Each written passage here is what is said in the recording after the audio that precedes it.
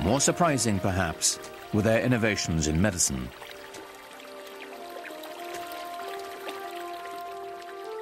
At a time when Europeans were praying to the bones of their saints to cure their illnesses, Muslim physicians developed an innovative theory that disease was transmitted through tiny airborne organisms, the precursor to the study of germs.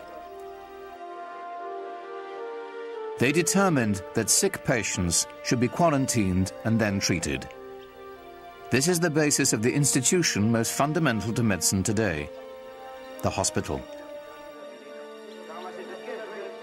Funded mainly through religious endowments, Muslim hospitals had separate wards for patients suffering from different kinds of disease.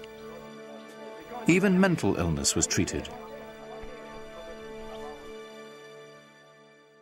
Their studies of anatomy were so sophisticated that they remained in use by Muslim and European physicians for 600 years.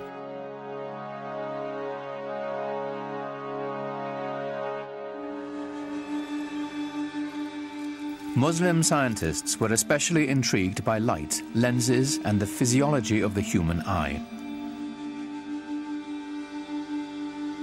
The father of optics was a Muslim named Ibn al-Haytham. His work with lenses eventually led to the invention of the modern camera. He produced the first treatise that ventured to explain how the eye actually sees.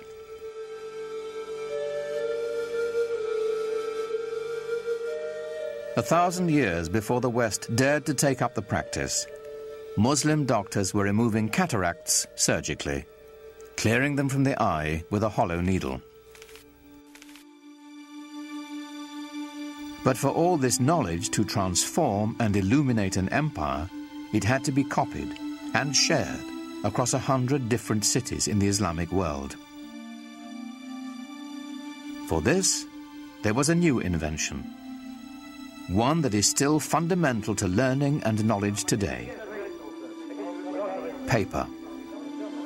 Around the year 700, 750, when Muslim armies reached Central Asia, they encountered paper for the first time. And very quickly, the Muslim bureaucracy started using paper. You find that, within 50 years it's in Syria, and then a few years after that it's in Egypt, and then it's in North Africa, and then it's in Sicily, and then it's in Spain. And that's where Europe learned to make paper from. They learned to make it from the Arabs. We begin to have people with family names like papermaker. So in other words, not only that paper was available, it must have become a very, very widespread industry. And hence, the acquisition of books must have also become very easy. With the wide use of books and paper, hundreds of scribes, some of whom were women, were kept busy transcribing the translations and new writings of the Baghdad scholars. All of this knowledge that's being acquired from the Greeks and from the Indians and from Central Asia and stuff is all being written down in books on paper, and that these books are being copied and recopied and sent around. We know, for example, that there was a street of booksellers with more than 100 shops, each one with paper and books for sale. And this is a time when, in Europe, a monastery would be lucky if it had 5 or 10 books.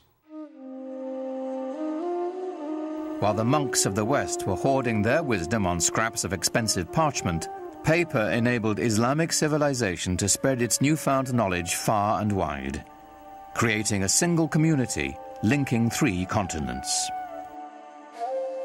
So the